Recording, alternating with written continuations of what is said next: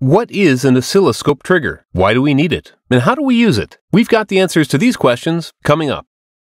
At its most basic, an oscilloscope is a visualization tool. You can think about it the same way you think about a camera. Like a camera, an oscilloscope captures signals, which it displays as images that we see and interpret. When you take a picture, you check it to see if it is in focus or out of focus and whether it represents what actually happened. When we talk about these things in relation to an oscilloscope, we talk about signal fidelity. But before you think about any of those things, you first have to capture the image. This has been pretty easy on a camera since Kodak introduced a simple button that paved the way for modern photography back in the late 1800s.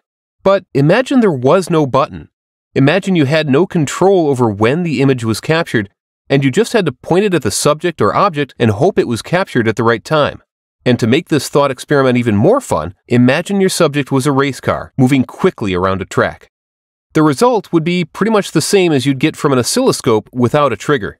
The oscilloscope would acquire data in a random way that isn't very useful for getting a clear picture or meaningful measurement. And, after all, the real power of an oscilloscope is that it's not just a signal visualization tool, but also a measurement tool.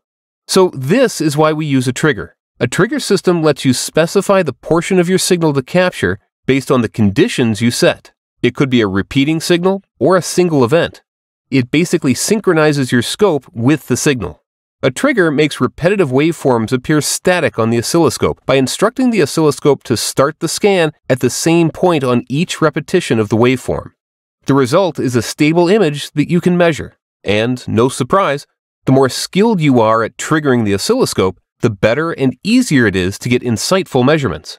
Luckily, today's modern oscilloscopes come with advanced trigger systems that are easy to use. You'll find the trigger button conveniently located on the front panel of our scopes. Most oscilloscopes operate the trigger position from the horizontal control section of the oscilloscope menu. Everything to the left of the trigger is pre-trigger data, while data to the right is post-trigger data. Being able to see pre-trigger data can be very useful. If you're triggering on a problem, looking at what the signal was doing before the scope triggered can help you understand the cause of the problem. The basic and most common type of triggering is called edge triggering. With edge triggering, the waveform is captured when the signal on the trigger source passes through a specific level on the rising or falling edge of the trigger source. We set the trigger point to a particular value, which results in the scan stopping at the point where the trigger conditions are met. Then, the waveform is displayed on the screen.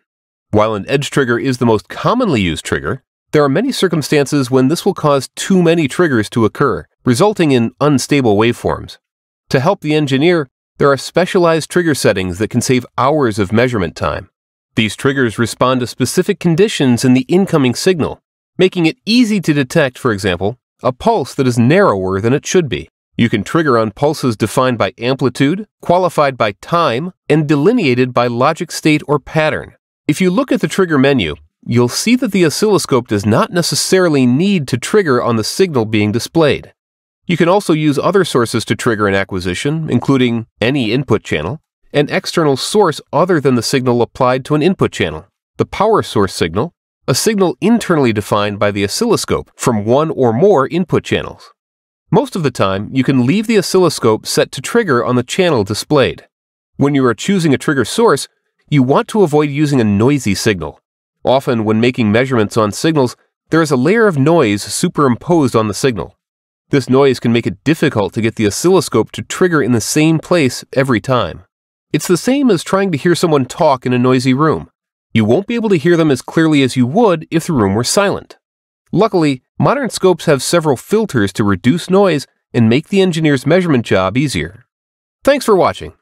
If you liked this video, hit the subscribe button now to get notified of our next video in this educational series. For more information about oscilloscopes, download our Fundamentals of Oscilloscopes guide at the link below.